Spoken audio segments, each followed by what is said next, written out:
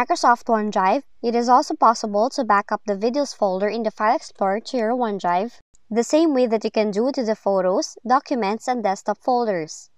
And to learn more about that, keep watching on this video.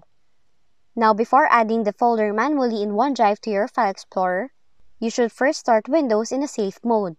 You can do that by going to the Start menu and then click Settings. On the window, select Update and Security and then choose Recovery. Under the Advanced Startup, select Restart Now. Now, after your PC restarts to the Choose an Option screen, you should select Troubleshoot, then click Advanced Options, select Startup Settings, and click on Restart. After your computer restarts, you will see a list of options, and you should select 4 or press F4 to start your PC in a safe mode.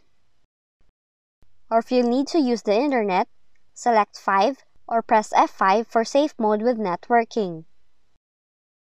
Now, when you're on safe mode, add the folder manually by holding the Windows key and press the letter R to open the round box. Then, paste this text and then press Enter. Now here you will find the Videos folder, and you have to drag this folder to your OneDrive folder. Once you're done doing that, you have now synced the Videos folders in OneDrive. And that's it for today's video.